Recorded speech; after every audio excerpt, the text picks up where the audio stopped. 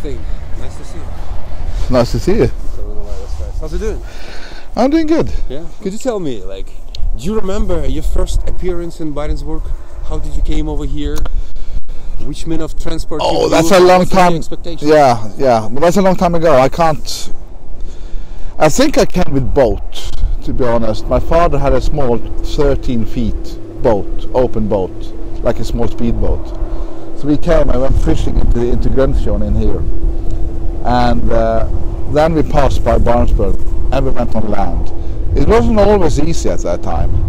So we had to you had to come and you had to be greeted and you were taken, but later on when we got to know the concerts a lot better, life was a lot better in Barentsburg as well. Yeah, but I remember it. You had the farms and you had greenhouses and this was like a small city before. A lot of people, and then when you came in for the weekends, which we often did because my father was working, then everybody was dressed up, walking in the streets in the best Sunday clothes, giving candies to the kids, which were us. We loved it. So it was like coming to a small city center in a way, because in Longyearbyen we didn't have that. So and do you remember how old you were at the time when you came over here? No, I don't. I would guess I was. But if you like 5, 6 years or something. So you can say that at that time it was like super nice over here with the candies and everything. Well, that's what kids remember as candies. No, I just remember that it was like it's coming to a city center. In Longyearbyen you had these 4 hubs, and you're walking in between them. We didn't have this common house, culture house or anything. So this was different in a way. So that time it was a bit more boring. Yeah. It has changed, but and how you end up over here? What made you end up over here? Where have you been born? Actually, it's a question interesting. I was born on North Cape in Norway, the community of North Cape, in Henningsen actually. That's what Henningsen. And then we moved up here when I was 1.5. My brother was just born. It was like a couple of months. But my father came to Longyearbyen as in charge of the workshops in the coal mines. And then you had mine number 3, 4, 6, 7 and 5. So he was in charge of the electrical workshops in the mines. Yeah. That's what he was. And then I think he loved that job because he didn't have to be in an office too. So he was a lot in the mines and then was a bit in the office, so it was back and forth. But that was what he did. And we settled down in Longyearbyen. My mother hated it in the beginning, of course. There was just a man's community and coal mining and dust and mud and everything. But later on she was okay. She was home with us. Then she was a mother. She was a mother in the beginning, and then when I was in 4th grade, how old are you then? 10 years old? Something like that, yeah. Yeah. Then she started being like a lifesaver up in the swimming pool. So she was like the person going around looking for people and taking care of, don't do this and don't do that. And so she was doing that. And after that she studied and became a teacher, and she was teaching at the school in Longyearbyen the last year of her career. They stayed a lot longer than I actually thought they would. So they still live in Longyearbyen. That's we came in 1964 and they're still living in Longyearbyen. 1964 you came? 1964. And they're still over here living? Yes. So they're just I guess mostly enjoying their life. Oh no, they're old, come on. They're old? But yes, they are enjoying their life. And the mother, did she no? Yeah, no, but she everybody, this is the place I want to be, definitely. It is. But it was, and also we started the family business. We didn't have any family business actually. My father tried to sell snow scooters, Lynx, when we were kids. I can imagine it was in the 70s. He had Lynx and he sold a couple, but he had to wait for the paychecks and they were paying later, and so the business didn't go that good. So he quit. So when you've been a child and came over here on Svalbard, what was your first impression? How do you feel yourself being a child? Well, that's for me. This was the only life. I didn't have anything. I mean, going to Norway was a challenge, and that was different than going to. Well, we were living up here. I think my father had 2 months vacation every year. So when I was it 6 or was it 5? 5, maybe younger. We went to Spain for the first time. Oh. And you can imagine, you come from this island. no bacterias. There was no airport, there was no planes, there was nothing. So there were no bacterias, no tourists, no corona. So when we went to Norway, we got sick because the bacteria were different. But can you imagine when we went to Spain? So we had every morning before when we woke up, my father gave us this much of a whiskey, a cognac every morning before breakfast to clean the body, and that helped. So you like Spain? Yeah, we love cognac, but me and my brother. Yeah. No, this was life for me. Svalbard was life. This is where I grew up, and. But once you've told me that good friendship between the father of yours and the General Consulate of Soviet Union, if I'm not mistaken. Well, not Soviet Union, but like Barentsburg, yeah. That's true. My father came, and he was part of my mother as well. We came with our parents. Oh, we all came to Barentsburg and Pyramiden, and they had exchanges, sports exchanges. And that's how I met Barentsburg, as I told you. But some years later, or when they had this consul coming, they came with helicopter to Longyearbyen, they bought things, they went to the shop, and one day my father was just after the vice consul in the queue, and he just had a couple of kronos too little, short. So he said, "No, but come on, I'll lend it to you." "Yes, but you have to come and get it back in Barentsburg." "Yeah, no problem." So when we came next time, we were picked up on the harbor, we were taken all the way up to the consul's building, and we had dinners, and the kids had movies, and they were playing table tennis. So it was like these greetings of the consul and the vice consul, beautiful people. So we were treated with what I'd say, both me and my brother were really impressed with all the luxury and all the style these guys had. Yeah, that was another time. Because we grew up during the Cold War. Russians, they were the enemy. But for us, I mean, come on, enemies. These are our friends.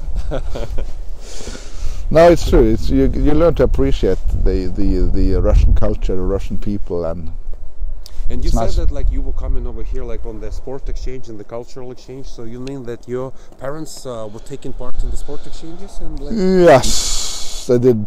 My father played chess and table tennis, and my mother was shooting rifle and playing table tennis. So that time it was like a shooting rifle competition? Yes, I think it was, yes. Wow. But just to have to tell you that my father, in the age of 84 now, he's still taking part in the chess competition. So he's still doing these exchanges. When the Russians came to Longyearbyen to do their shows, it was just fucking amazing. With the cultural exchange? Yeah. And it was also twice a year before, yeah? Yeah, so no, it was once there and once here. Uh-huh. So it was just once. But it was it was just amazing what the Russians actually did compared to we were just dancing and doing a bit of small shows, and then the Russians came to us and there was music and there was costumes, I guess. Costumes and dancing and singing, of course, and then they had these what do you call these people who's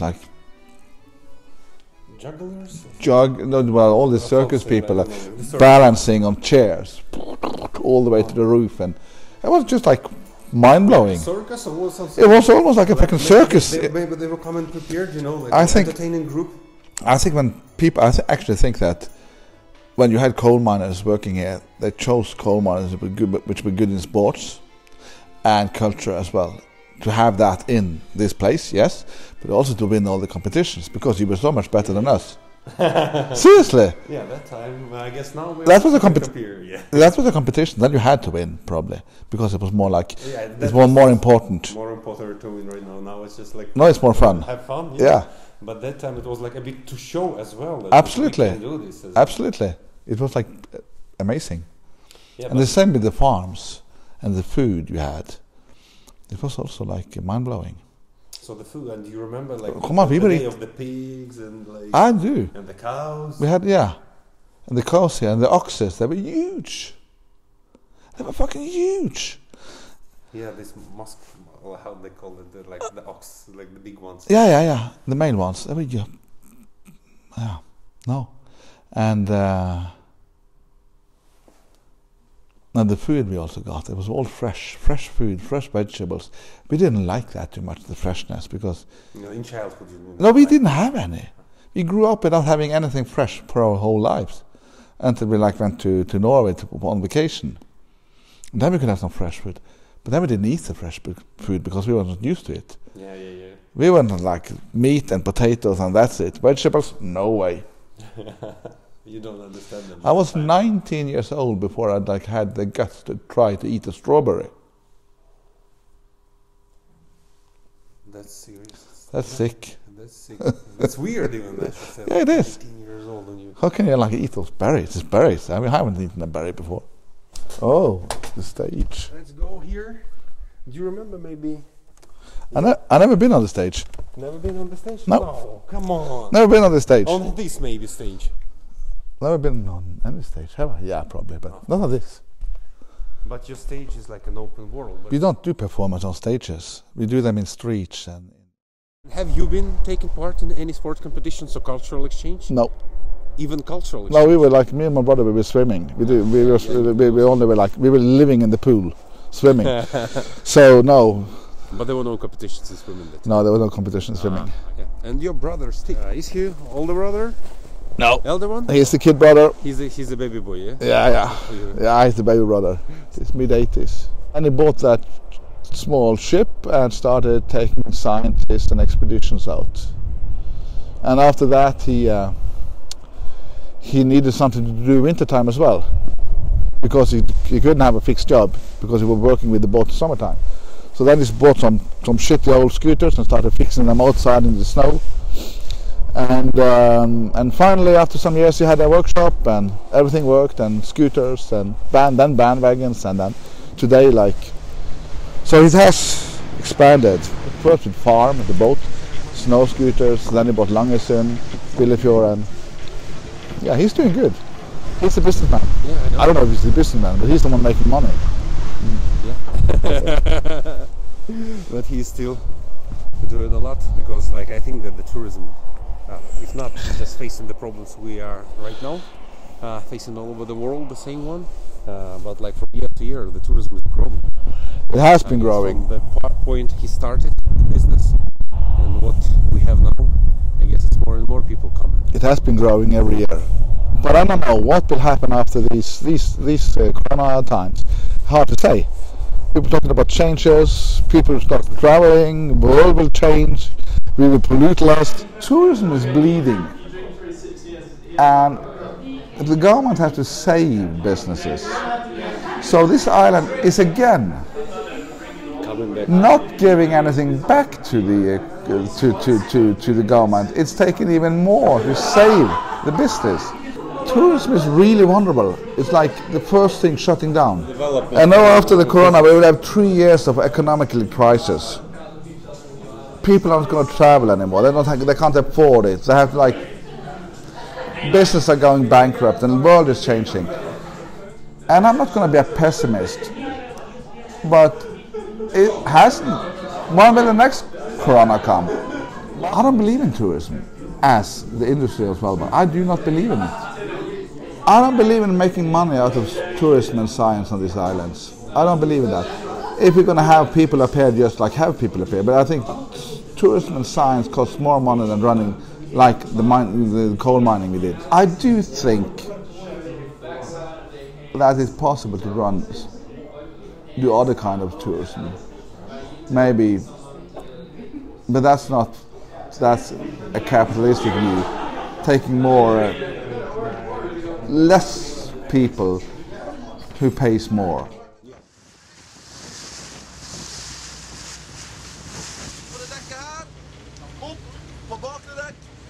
Remember the days when you were coming with the Henningsen transport, and just all the people that were coming out from the boat over here, they were much more happy persons, and you were just all the time. Can you explain what's wrong with the people? What's wrong with the guides today? Yeah, that's the question. What's wrong? Because that time I remember, before the ship would just only just coming to the harbor, and everybody, they were just waving their hands, they were happy, making pictures. They were already in the Russian society before they came on the land. They were in the Russian mood before they came, yeah. So you know us a lot. No, I don't. I think it's. I worked a lot for my brother doing tourism because I'm an artist, and I didn't want to have a fixed job, so I needed like part-time jobs, and working for my brother was a nice way to do that. And I liked also working with people at the time. You get really doing it for 10 years, you get tired, but it was. Ask you a question. When you came to Pyramiden, did you moor the ship on your own, so you were jumping from the ship and mooring, because there were no persons inside Pyramiden, or there was some? Oh, we did that for. I did that on all the way up till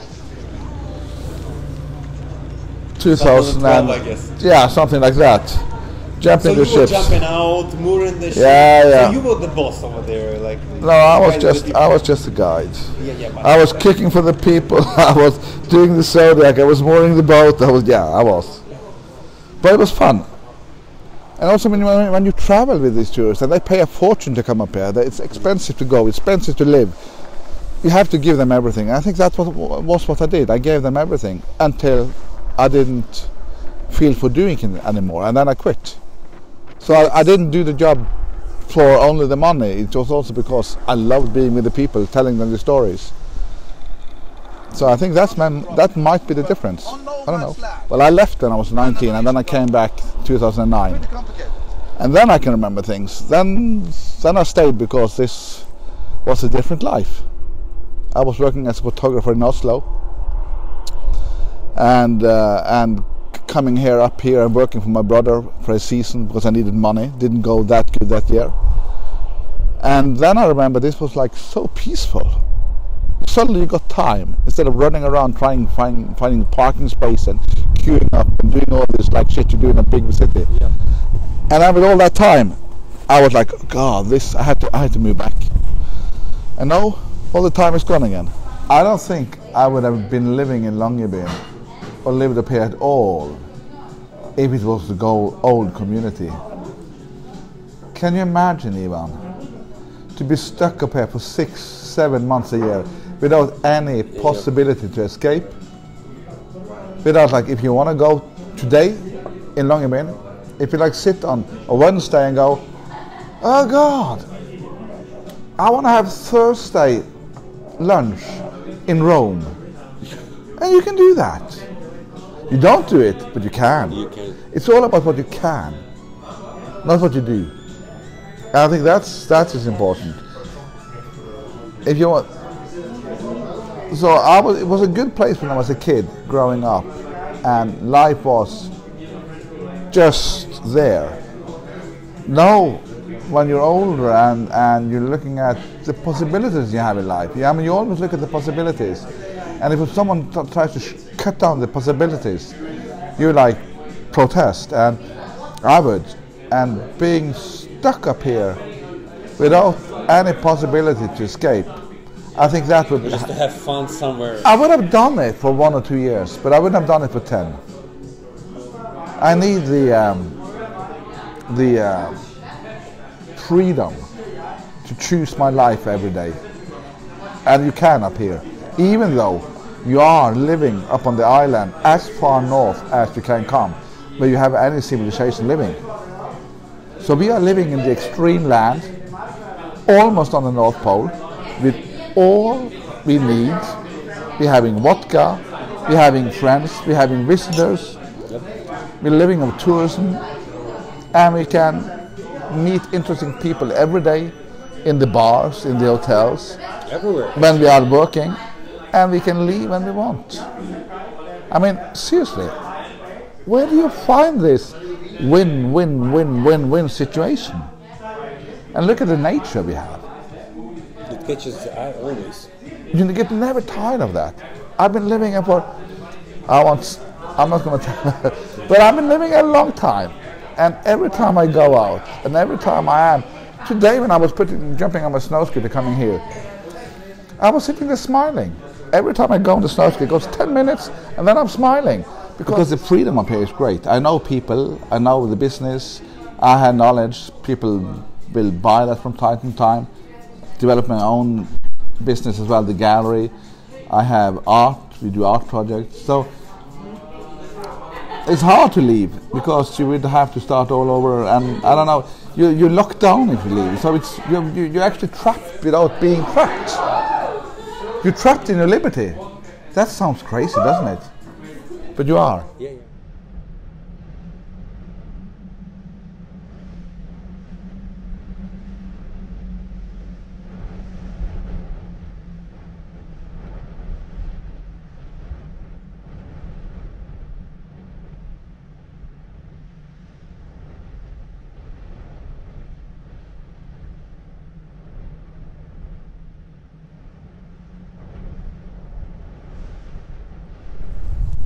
How long are you staying on Svalbard then, in total? In total, 19. Oh yeah, too much. That's a good. Yeah. Too much. I want to leave. I want to leave. But I probably won't. Building a gallery, and so I probably have to stay a bit more, I think. Yeah, because I know that you're having lots of plans. And you have a lot of plans. For your future. I can't get like old and poor. I have to have a bit of money when I get old. So it's time to start working now to get some money. Not only making art and having fun. Yeah, and but this is going to be fun as well. And what's what your life before you start your art projects, traveling all over the world with the projects? Because I know that you've been visited in many countries. But before we start this, what made you just like go into it? Into performance. Into performance. Maybe you're from the childhood talking lots of fairy tales to your parents, or just singing chants. On the New Year's parties, you know, like when you were a boy. What made you go? I don't know. Well, I worked for 10 years in the business in Norway and a bit in France, and studying and all these things. But sitting in an office was boring, so I stopped. I quit, and I borrowed the camera and I started as a photographer. I did that for 10 years in Oslo. So that was the start to going into like working for yourself. And once I decided, well, when they had the war in Iraq, when the Americans had attacked Iraq, I said, I want to make this project of putting like these white crosses, marble crosses you find in Normandy. I want to place them in all cities, or in cities in all countries participating in the war in Iraq. And I started doing that. And the first thing I did when I had made the small cemetery of, I think it was 25 crosses, I put it up in front of the parliament in Norway first. And then I was standing there looking at these crosses. It was beautiful. And then I felt, this needs some more, a performance. I didn't know it was a performance. So I started doing a thing with the main cross. It's like the original laying in this wooden box. So it was this wooden box and the cross laying in. It looked like a cross laying in a coffin. So I took off this cross and I was laying down on the ground in between the other crosses, and I had it on top of me. And I was just laying there. And then suddenly all the kids in the area, because there was a lot of people that day, they came running and laid themselves by the crosses. And that was just so powerful and strong, and I traveled the whole summer with the crosses all over Europe. I did performances, and that was strong. That was the nicest summer I've had. And I spent like 20,000 euros on like a project, just paying myself and I'm really enjoying it. So I miss that actually, like to have a bigger project and like continue them and do them instead of going only to festivals and to places and perform and do it like shortly, to put like one of the projects into my life and follow them and go through like I did with the first one. So I have to come back there somehow. I've been traveling for 10 years doing performance art, meeting a lot of brilliant artists in the world. And these people, they start asking me, when they know I'm from Svalbard, they start asking me, oh, that's exciting. Can we come? Is it possible to come and visit? Can we? And I've been thinking on that for a while, and then I thought I should, or they also suggested I should make a festival on Svalbard, a performance festival. So it took me like 5-6 years before I finally got that to happen. So in 2000, I don't know, 5 years ago, I started Arctic Action, a performance festival.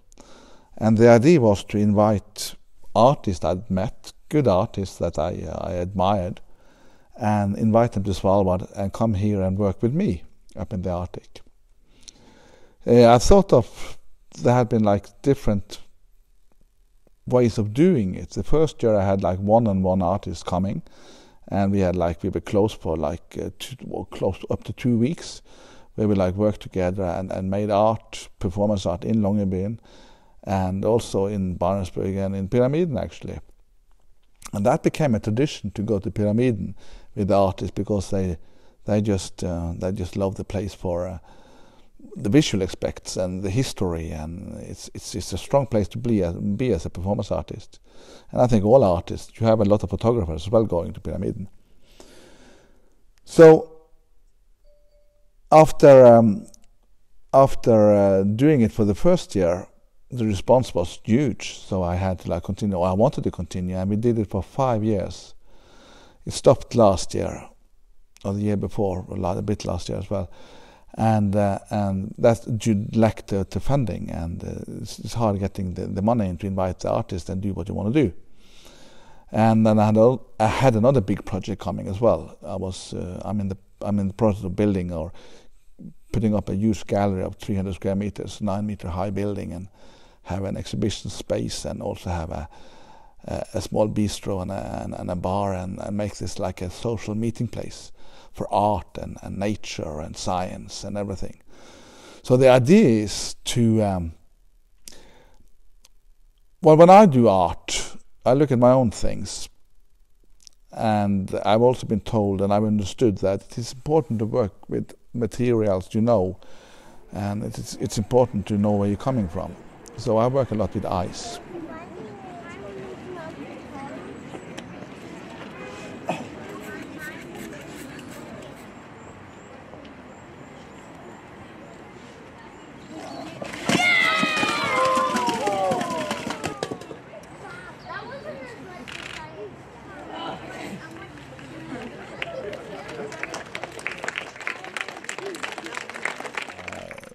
When I do my projects up here, I work with nature. I do my things in nature. So the idea was to have artists up here who could step out of their like frame and normal frame and come into another context and start making performance in the nature, in this magnificent, powerful nature up here, for the nature, about the nature. And all this was to be like filmed and put on social media, so that the rest of the world would be able to see it. So that's the idea. And I hope and I think that if we are with good visual pieces showing performance art from the Arctic, people will understand the beauty and the power of the Arctic. And I think that also, as a small contribution, would help us to protect the Arctic. That's what I hope, and that's what I think. And I think that's my goal with the gallery I'm going to put up as well, to have more focus on the Arctic itself. Not only artists coming here and spending 2 days or a week and turning around and taking photos in 360 degrees and going back to Berlin or New York and have a show and, oh, this is beautiful, because they haven't actually been there. They've just been up and visiting. Yeah. So I want people to stay for months and be out with me and other guides and like live and freeze and have a shitty time and have a good time, both. Then they can make art. Then they can understand what they see.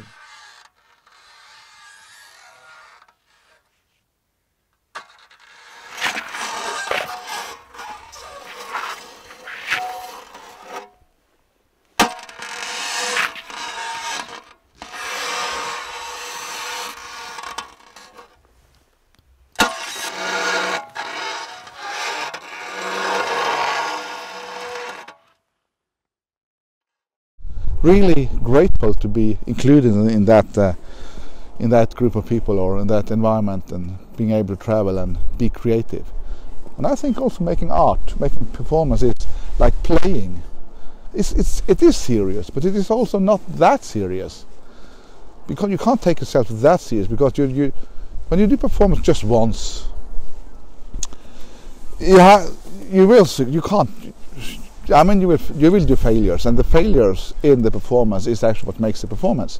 Trying and seeing how it works, and it's just like a bit like when you was a kid growing up here in Longyearbyen, where you had all of the storage outside for yourself, and we were playing in between and amongst, and we did all these crazy things and had fun and built things, and so doing performance is like I do, a bit physical. It's a bit of the same thing, and it's liberating. It's good. I need it. Yeah, I need it. I guess we should go over there to the telephone. You're gonna call the restaurant. Are you gonna call the restaurant? No, you're gonna call the restaurant. You're gonna call the you're restaurant. gonna. I'm gonna call the restaurant. Why am I gonna call Because you're gonna order the dinner. When is dinner? When you would like to have dinner? As soon as possible. No, I don't know. When we need to have some vodkas before we have dinner. You can't like, come on. Are you serious?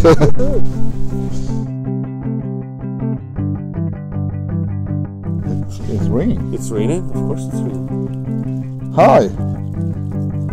Hello, this is Stein. Can I order a nice dinner for 3 this evening? Thank you. Bye. You should order vodka as well. It's no matter of order, you know. It's a matter of entering the bar. So as soon as we're gonna enter, I guess the vodka will be already, you know, like icy. Like icy. Oh God, I know that. I know that lots of time you've been walking up and down the stairs in Barentsburg. I have, and when I was a kid, this was like climbing a mountain. I mean, I preferred actually the stairs, the old stairs they had, because they were like more colorful, and they were like not this massive. They were like nicer, slimmer. So Everything was nicer in the good old days. in the good old Well, it was made nicer things. This is solid. This is efficient, but not as nice. not that nice. No. So the older ones are better. But I remember that you had this guide here. He was a small, light guide, and he was coming up and down these stairs all the time because he was alone these summers. How long it was ago? Oh, that's 9 years ago. Oh, 9 years ago, yeah. And we had that time I was fit. That. What about? So we were like running all the way up the stairs. He could be the first man up the stairs. He won. But he did win. So he did. I wouldn't try to run it now. It was good. Yeah, too many people were coming over here. Too many people are living in. People are moving and people are coming. They're staying for 2. Today they're staying for a season, 6 months, or maybe 2 seasons, or maybe 3, and then they leave. Some years ago, what was the average? 3 years 3 living? years of stay. It yeah, was, per but it's less now. Yeah, because we have like tourism growing much and much. Yeah, they need more. more. And so the season walkers. And well, in the beginning it was like more the serious actors. Well, they're still serious, and also the guides were like the guides living there and having a new opportunity and being guides. But no, you see that these guides living for years, having a family and everything, because it's hard to live on a tourist or a guide or in tourism wages because the cost of living is so high. So having a family and everything is hard on a tourism salary. So basically you have these young guys or girls coming up for adventure, staying for a while, and then they leave. I would say like the guides coming here are long-time tourists. Yeah. With a salary. Yeah, with the salary, yeah. Yeah. But it's like kind of a Svalbard soldiers. Yeah, it's a bit sad. You see people, you like them, and they leave. And then you do this again and again and again. So Too many new people coming. But what about you stayed a long time, haven't you? 5th year. Yeah, there you go. I'm more than 3 years, so I can say that I'm staying a lot. Yeah. If we compare to the average. But the advantage of this thing, if you really fuck up, it's all forgotten after 3 years. Yeah. You can start all over again. All over again, yeah. Like you can just make it like 3 years term, and then like just Yeah, okay, yeah. I'll come back again. And but we have the people that are staying over here for a long period of time. I know, you had people staying here for like 30 years. We have several in Barentsburg, but in Longyearbyen, for example, do you know such one people? My parents have been staying since 1964. Nordtømme has. Jacobsen, the guy in charge of LNS, or these brothers. Yeah, there's some coal miners, there's some people, girls marrying coal miners. I would say in Longyearbyen, 30, 40 people like who's been here for more than 30 years, I guess. The ones that are, let's say, But the character of the land. not all of them. Some of them are pretty boring, actually. We will not talk about the names, yeah? No, not mentioning names. Some of them are really interesting and some of them are really boring. But I think that's how it is. I like the thing of that it's new people coming all the time. You have well, if you go out in Longyearbyen and up here as well, it's the same thing. If you meet in the bar one evening, you could be sitting talking to politicians, artists, tramps, adventure people, whatever. You will find them all. That is interesting. That is interesting. Let's say like 10 years ago when the people were coming over here to work and to live that left. And now, do you feel the difference between the people's mentality or something that have changed for them? Maybe they have another goals than 10 years ago. I think when people came like only 10 years ago, they were more interested in the island, more interested in staying and finding a spot, finding their place. And maybe also giving back to the island. Today I feel people come just for a brief meeting to have an adventure and then they leave. And more taking something and not giving back. So 10 years ago they were like more, the population was more stable. I knew the people. Today I don't know the people. I was queuing up for a midsummer last year and I looked at the people in the queue. I didn't know anybody. No, it is changing. Times, they are changing.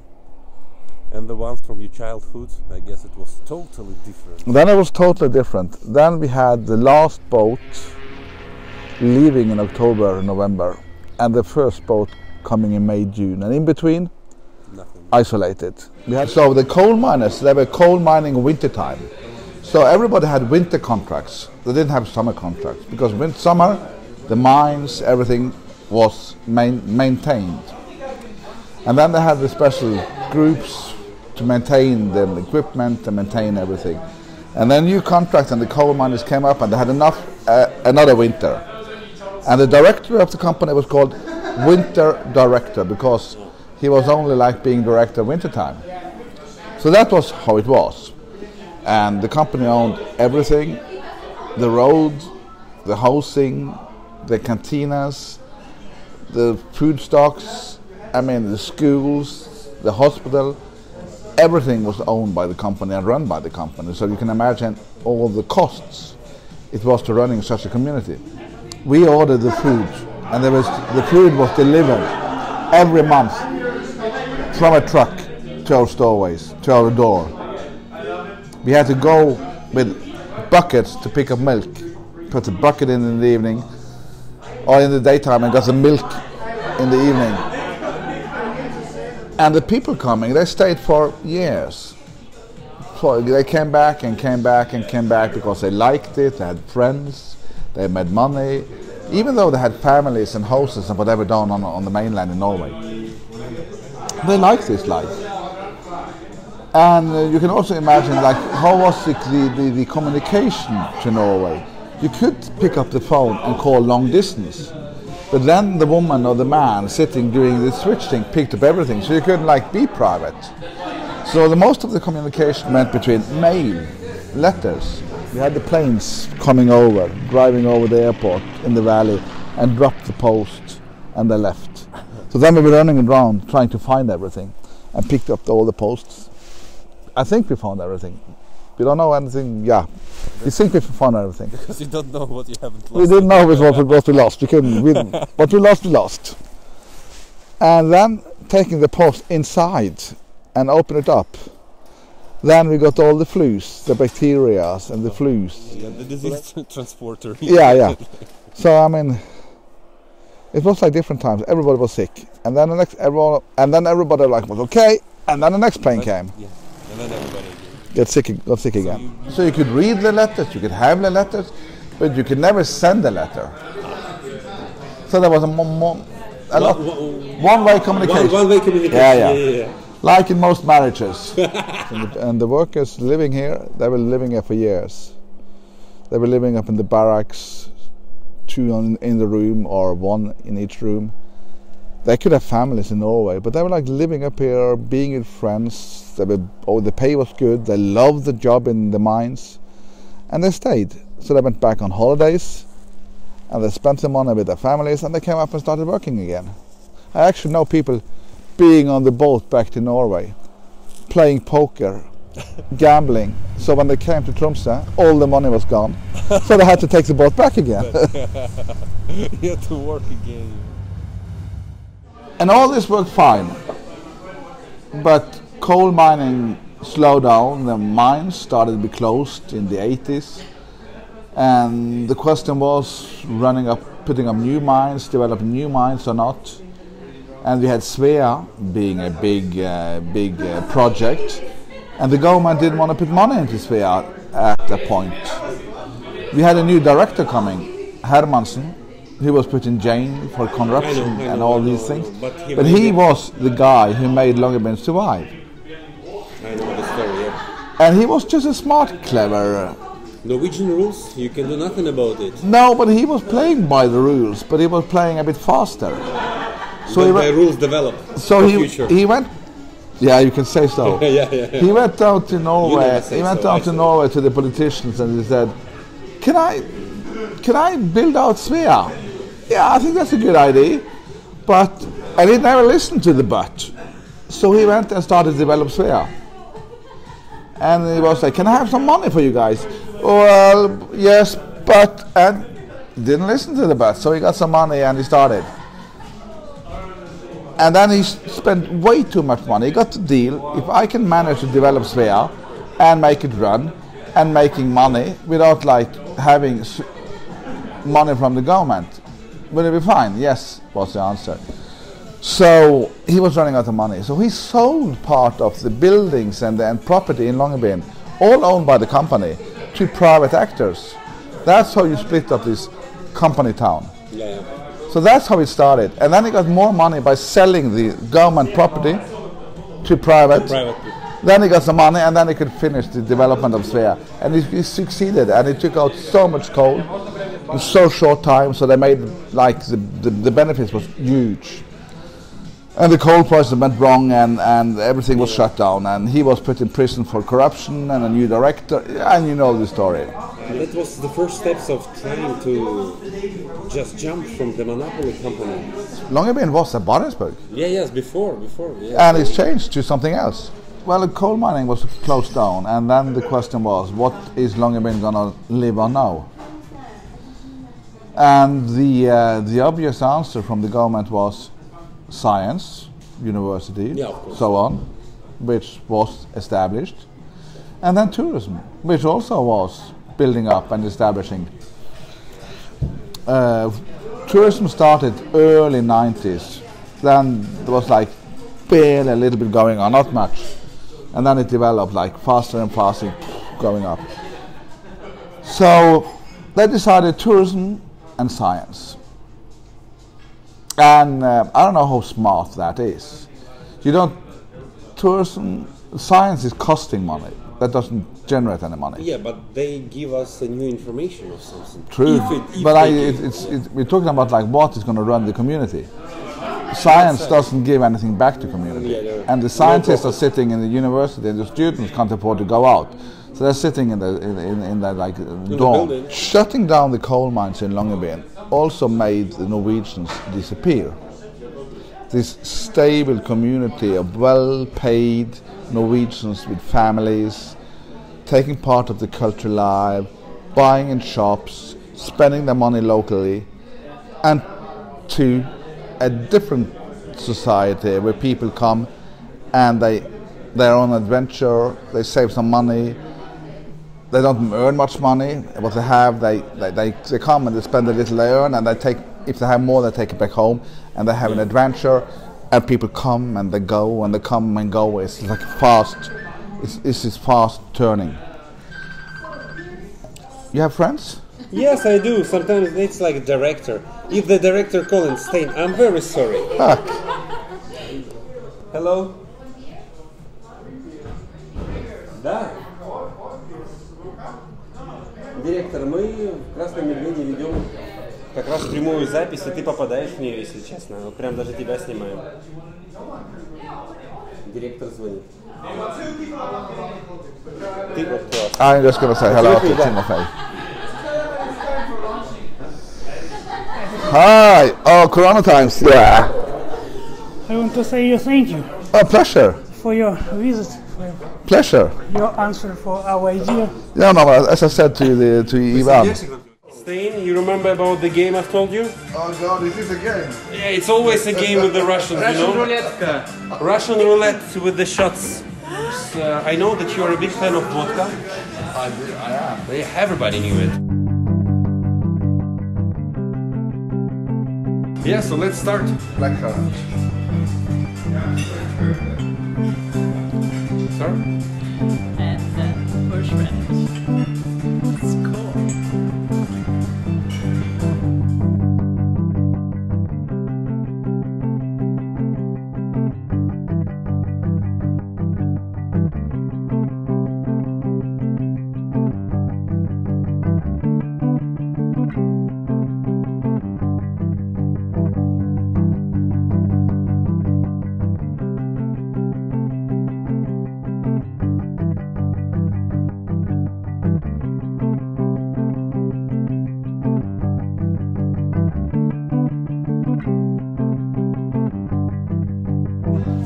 Поехали.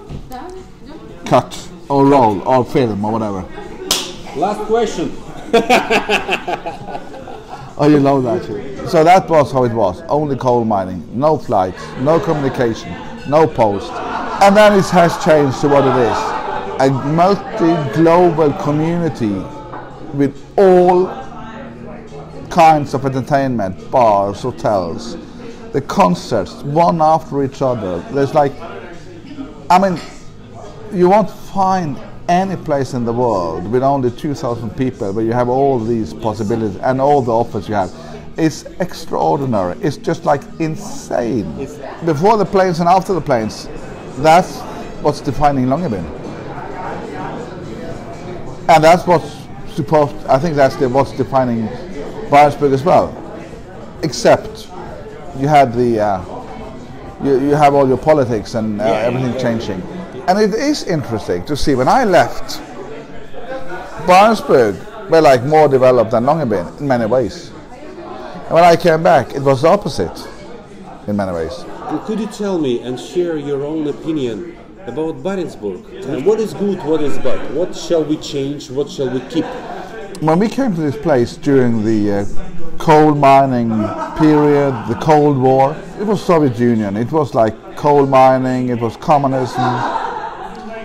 And I left in '79. Still, Soviet Union being strong. Barentsburg, Pyramiden being strong. I've been there like back and forth, just visiting now and then without paying too much attention. But when I came back, then Glasnost had been, and you could see that in Barentsburg. Pyramiden was closed down. Barentsburg was run down because they had, I guess, that Soviet Union had more than enough just looking after their borders instead of looking up to the north. Because we can do that later on. And they forgot about these people, so they were starving, and they had a really hard time, people living in Barentsburg. And I would say, yeah, up to 2009, 2005, 2009, then when I felt things were starting to move on. There was no tourism in Barentsburg 5 years ago. Not much. Not much, yeah, it was like something. I think you jumped into tourism pretty fast and sudden, and did it very well. You have had a couple of minor setbacks, but you are doing good. And also I see this settlement in Barentsburg is growing. I see that people in living in Barentsburg, they have money. They are happy. They don't need anything from anybody else. They're getting everything from the state. Because before you felt the need of giving. You know what I mean? Yeah, of course. And today there's none of that. They are getting everything they need from the company and from the society they live in, which is a great thing. Which means it's nice to come, it's nice to hang out, and then we are equal. Could you imagine, like in the 80s, talking to many people in English, like you do? No. Seriously, open mind. If you go like 6 years back, 6 years back. Only 6 years, for example. 8 years back. 8 years back. There was only 2 people speaking English: the guide and the doctor. That's the shitty thing. Yeah, but seriously. Yeah, but now you can just talk to lots of people. Yeah, anybody. You can understand each other, yeah. And it's no matter of which nationality you have. You understand each other. Yeah, and you know what you feel. And in Pyramiden, it was like. Talking about the pyramid. 2 years back, 3 years back, no one speaking English. You had to God, we were like kissing and hugging and like telling like. Yeah, just with the feelings and emotions, you were just sharing the thoughts and the ideas with the emotions. But could you tell me about the cheers, my friend, with the pyramid? Because being abandoned, being closed, the people being not only laid off but released, and the settlement being just conservated. And then we have the period when the Norwegian travelers came by their own without any Russian people staying in Pyramiden, doing the tourism. How do you feel Pyramiden as the main... I did tourism there when there was no Russians there. You did? I did. I was a guide. Yes, you know... I would even be like teaching the guides to guide, the Russian guides to guide in Pyramiden. Why? Sasha was under my training. Yeah, so he was your trainer. Or you No, I trained him. You trained him. It's like pretty strange to look like 10 years we've done like in development of tourism up here. For me, it feels like it's 50 years back because it was so different. You were like going into the harbor, nails coming out everywhere, and like how do you do these things? Jumping on land, mooring the ship, walking through the settlements, no one in the cafes, no guides. Buildings were like not open. They started to get closed. Yeah. No, I think the culture house was open. There was a couple of buildings open. And we did all this, and I'm wondering, walking through this ghost town, as we called it. It's not a ghost town anymore. Anymore, of course. No, it's like a. That was I'm trying to get it from you, you know. No, it's like starting to grow as a tourist place. Do I like it? Yeah. Do you like it? As a development settlement now? No? I think I would have done things differently. All of them or some? Some. So in some ways we're working in the same direction you are thinking as well. I think the hotel is beautifully done, and it's done like I want it. Because I need a good bed to sleep in. yeah. But there's a lot of other things I think you should leave untouched. Some buildings? Shouldn't be renovated. Should have the old style. I think there's a danger that you're going too far in Pyramiden.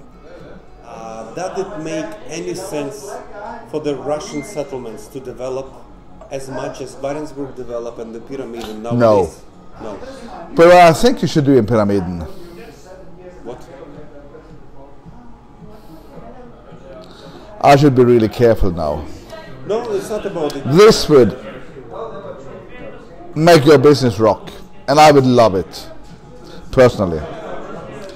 You should make an Ibiza in Pyramiden. Ibiza? You should restore the hotels, have rooms, have Russian bars, have all this Russian style, play music and party night and day, because it is night and day. Like a Russian Las Vegas in Pyramiden. And then the Pyramiden will lose totally the whole history of how it was. But it would have a new one. Yeah, that's gonna be a business point, you know. Like it would have I know people would disagree, but if it was mine,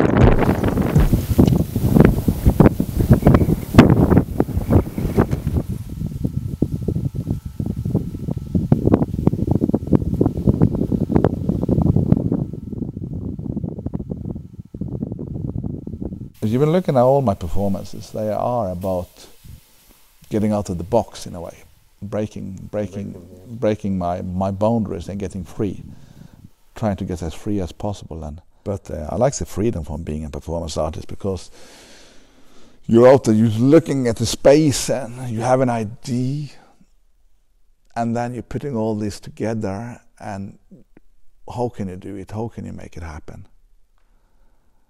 And then you never do things twice, so you plan and you try to look at all the eventualities and what's going to happen, and then you do it, and in the middle of the performance you go, oh, this won't work. And then you have to improvise, and I think that is the beauty of making performances. But having this open game and not everything in control, then you're so excited, like so tense yourself. And I like that. Is this going to work? Is this going to work? I find it's totally beautiful, liberating, and it's just my time. There is my time, and I'm alone with that. And the energy from the audience. You feel the energy when you start, maybe when you do it, but you don't see the audience. You just like, you're in your work. It's beautiful. And I like that, because that put me in a position I can't run away. I can't give up. I have to like go through it all the way. And that's a challenge. That can be a challenge sometimes. I was laying once on cobblestone in front of a museum in Helsinki, the Kiasma, with a block of 130 kilos of ice on my back. I was going to lay there for 3 hours. And after 1.5, I felt such pain in my rib. There was something in my rib. And I had, in case, I don't know why I did that, but I just put like a small knife in my pocket, in my suit. And then I thought, I have to get loose from this. And then I looked around and I could see the same shoes as I saw when I started the performance. This guy had been standing 1.5 hours looking at me. How could I then take my knife up and cut myself loose? I couldn't do that. I had to you are being watched. You have to focus on what you're doing. So I had to liberate myself from the ice without using a knife. Another 1.5 hours. And the guy, did he stand up to the end? He was standing at the end. So you can't just cut yourself free. You have to respect the audience as well. I'm impressed by some of these people sitting there watching for hours. For hours. Art can be dangerous. Art is dangerous. But I think art is a lot less dangerous now than it was before, when you couldn't say anything. I think that's one of the reasons for performance art being that. It was popular in China. It was popular in Russia as well, because it's a way of getting out and telling a story and protesting and getting out your message, and they can just leave. And it's fast on, and it's powerful. And could you tell me, being working a lot with the gallery right now, I guess, yes. much of your time, could you tell me the plans, or maybe how long will it take you? Do you find the final plan of the idea to make it, or you still just on a crossroads? No, I'm applying for things, and I bought the building in Svea, so we're going to recycle the building in Svea. So the welding workshop in Svea is going to be moved to Longyearbyen. So if everything goes as planned, it will be shipped in July, August from Svea, coming to Longyearbyen a couple of days after with a ship, with Bring, and then it will be put up. So I would guess the gallery, the building, to be standing in November.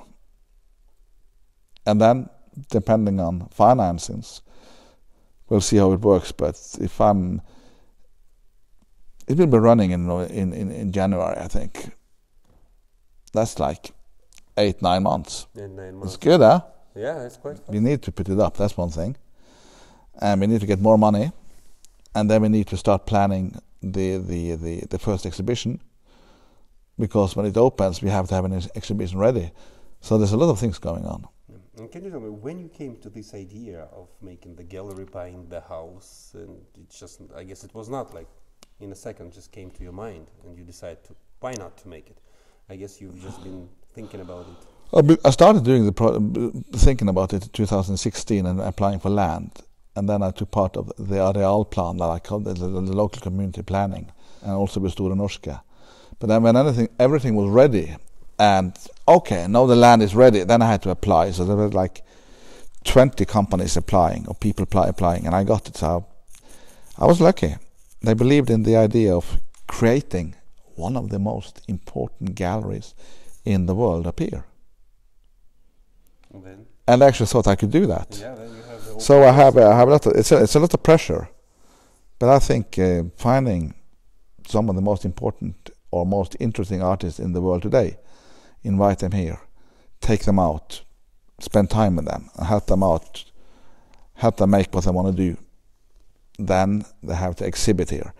I think we then will have one of the most interesting galleries in the world up here. So maybe people come up here, they come up and they do these couple of days watching art and the galleries, and then they do a couple of days in the wild. Not everything in the wild. Yeah, that's a good thing. So how do you think, what is the future of all the settlements, of all the Svalbard, what you can wish to this land from your own opinion? What you can say, what is the best way of all of us who are sharing the same land to do for future? Yes. Very hard.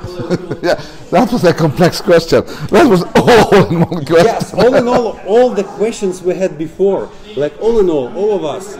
I think I will have to start with saying that all these places you mentioned, from the Russian societies to the Norwegians, to also, you probably forgot about the Polish small. Hornzone and everything, yeah. All these places have souls, charismas. They've changed these charismas, these souls, these characteristics. Not everything to become the same or alike, because then it loses interest. Yeah. That's why I would like to come to Barentsburg and Pyramiden and feel that I'm in Russia. I would like to be in Longyearbyen and feel that I'm in Norway. And this is starting to disappear in a way. I think we're all trying to be like hyper modern and yeah. Follow the globalization. Yeah. But Pyramiden today is also unique because they fixed up the hotel, but they kept the wooden tiles made in the workshop down by the harbor from timber imported by boat. So all the, I mean, you can see the timber comes, they make it in the workshop, they put on the wall, the floors, the roof, everything. You should keep those things because in Longyearbyen we don't have any of the old history. But the Russian settlements, this is history, and you should like take care of it. It's a hard land to develop. This is just like as far away you can get from the world, still being connected. I think this will be the brilliant place to have like off connection stays, not tourism, like having retreats where people can come and stay with no activities, no connections, no plans, just detoxing and getting away from the world, and just be instead of explore. I think that is the future of this place. Nobody's going to agree with me. So I'm actually really glad personally that we don't have any tourists this year. It's so calm. Yeah. When you go traveling, you see that yourself. There's not a lot of people knowing what Arctic is. What's happening up here, what Svalbard is, where is Svalbard? I don't even know that. If you want people to change the world, if you want like the environment to change, then you have to show people what the world is. If you in front of these screens, in front of internet, in front of having all that information, they know that the world is changing. And they also know that with the coronavirus today, the world has gotten a lot cleaner. So where are we going from now? After the virus has gone, are we going back to normal, and what will be normal? So are we gonna change the world? Are we gonna be a cleaner and nicer place? Are we gonna take care of the planet, or are we just gonna do our business as usual? Yeah, as usual, and just twice more. No, that's not gonna happen. We can't do that. No, we can't do that. We have to make a change, I think, because all the quarantines, all the measurements we are taking, is to protect the weak people in the society. So we're crashing the economy in all these countries just to protect the weak. So we are like sacrificing ourselves to take care of the oldest people in the community. So that shows that we can sacrifice parts of our lives to take care of the nature as well, to take care of the planet. I think that is a beautiful thing coming out of this corona